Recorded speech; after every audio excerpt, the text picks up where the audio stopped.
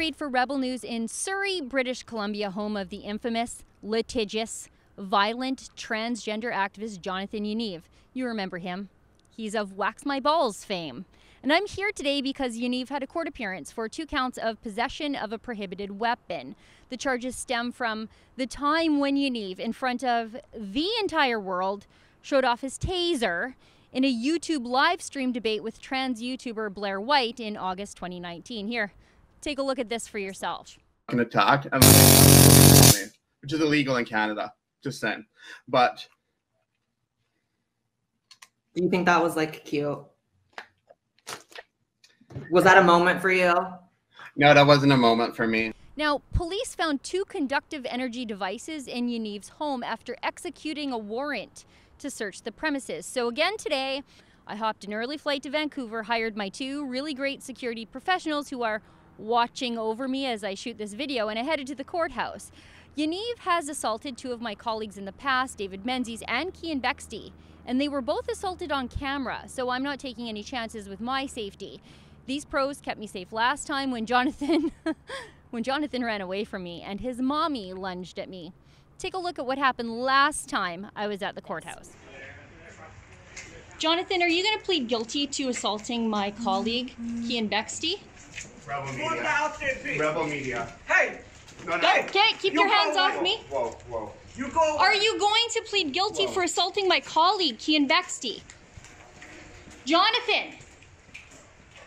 Are you going to plead guilty for assaulting my colleague, Cian Bexty? Jonathan, are you going to plead guilty to the weapons charges against you? Now, I really love that video because look at how scared Yaniv is when he's confronted by a woman who isn't scared of him and his unshaven testicles. He runs, his once crippled legs miraculously healed by my presence, and he hid behind his mommy. I also hired a lawyer again today. When Cian was here, he was denied access to the courthouse behind me by the sheriffs at the request of Jonathan Yaniv. So someone from our Vancouver law firm met me at the courthouse to make sure that I had access to the courtroom the way any journalist would. But it wasn't necessary. Here's what I can tell you about what happened at the courthouse today. Jonathan Yaniv had his court appearance bumped up to this morning with no notice. In fact, his appearance was still on the official docket for this afternoon. He had his newly hired lawyer come to address the matter this morning and had it put over until February 24th. Just more manipulating the system from Jonathan Yaniv to protect himself from any form of accountability. Now, Rebel News, as you can tell, we're incurring a lot of costs because of Jonathan Yaniv. Because Yaniv has assaulted both Cian and David, I was the one on our team that had to fly out to Surrey to catch Yaniv at the courthouse. And I didn't even get a chance to catch him. Again, I had not 1, but 2 security people to keep me safe. They did their jobs perfectly last time, and again, they did their jobs great today. You see, Yaniv is a big angry fella, and his mom is a little ball of out-of-control rage. They couldn't hurt me like they have hurt so many men and women too.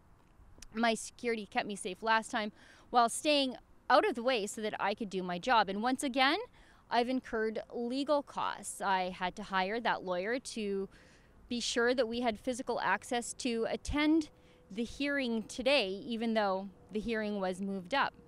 And as you'll recall last time, my lawyer was especially helpful when Yaniv called the cops one more time to abuse the emergency services system to shelter himself from accountability. What a nuisance Yaniv is. He's a burden on the entire system and a menace to the public. I also have flight expenses for a wasted day in Vancouver because Yaniv is gaming the system one more time.